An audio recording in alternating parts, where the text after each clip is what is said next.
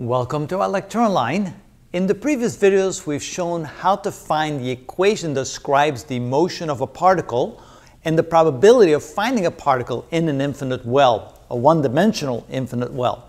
So what we're going to do here is actually calculate the probability of finding a particle in a certain portion of that well from x equals 0 to x equals 1/4 the way from the left to the right side of the well. The wave equation that we derived for the particle in a one-dimensional well is as follows here, which came from the general concept of what the wave equation should look like.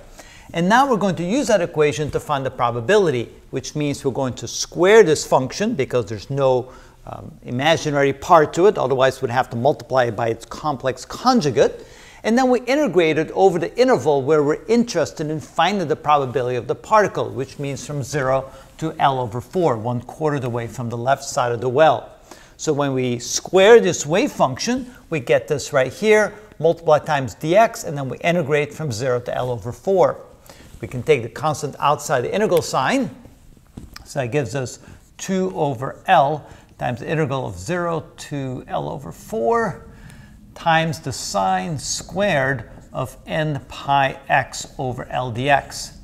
Now to integrate the sine square, we can use the trigonometric identity as follows. This is equal to 2 over L times 1/2 the integral of the quantity 1 minus the cosine of twice the angle, which would be 2n pi x over L. So that's equal to 1/2 the quantity 1 minus the cosine of twice the angle.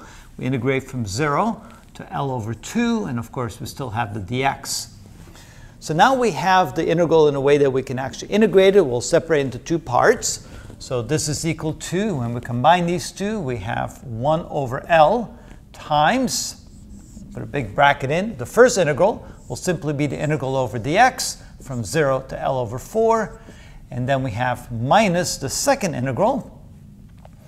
Now to integrate that, we're going to need a proper differential, which means we're going to need an L over 2n pi times the cosine of 2n pi x over L times the 2n pi over L times dx. And actually I probably want to put the dx inside the parentheses here. So you can see that that's the proper differential. There we go. So now we have the proper differential. We want to integrate. So we'll go ahead and do that.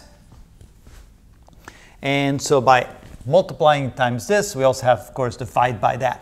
So now we're ready to integrate. And I still need my limits, 0 to L over 4. So our first integral here gives us 1 over L times, and here we simply have x evaluated from 0 to L over 4. And notice that this should also be L over 4, not L over 2. And then here we have minus L over 2n pi times the integral of this. Now when we integrate that, we get the integral of the cosine is the, let's see, the derivative sine is the cosine, the integral of cosine is the sine. So we put in the sine of 2n pi x over L, evaluated from 0 to L over 4. And then we close the brackets here. Let's see, we have this bracket closed, and we have one more bracket over here. All right, keep track of all the brackets. So now we can go ahead and evaluate this. So the first one is easy to evaluate. That's simply L over 4 times 1 over L. So this becomes 1 over L times L over 4, because when we plug in the lower limit, we get 0. Now notice here, when we plug in the lower limit, the sine of 0 is 0, so we don't have to worry about that. When we plug in the upper limit, we get the sine of L over 4. So let's go ahead and do that. And of course, remember that we let n equals 1. So over here, we're going to have to put a 1 in for n. And, ooh, making all kinds of mistakes here. This should also be an n. There we go. Better. Now let's plug in the limits here. So we get minus L divided by 2n pi times, plug in the upper limit, we get the sine of 2n pi. Instead of x, we're going to write L over 4. And of course, we still have the L there. And of course, we plug in the lower limit, we get 0. There you go. Now we're almost there. Now let's do a little arithmetic here. So this is equal to 1 over L times L over 4. That gives me 1/4. And then we have minus L divided by 2n pi times 1 over L. So I guess that would be simply 1, because 1 over L times this, the L disappears. We get 1 over 2n pi. Here, the L's cancel out, and the 2 and the 4 becomes a 1 and a 2. N is 1, so we have pi divided by 2. The sine of pi divided by 2, well, that's 90 degrees. So that would be 1. So that would be times 1.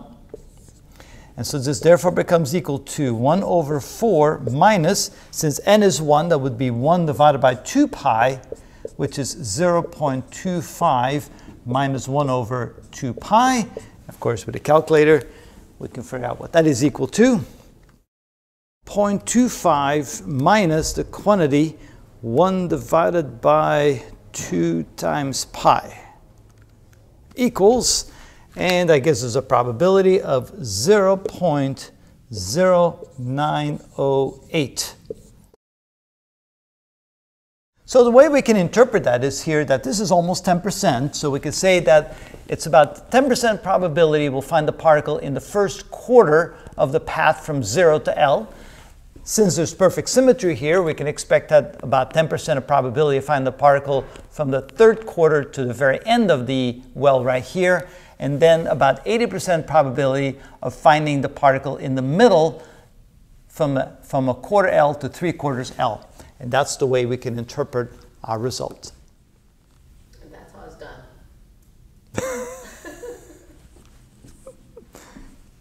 Can't always say the same thing.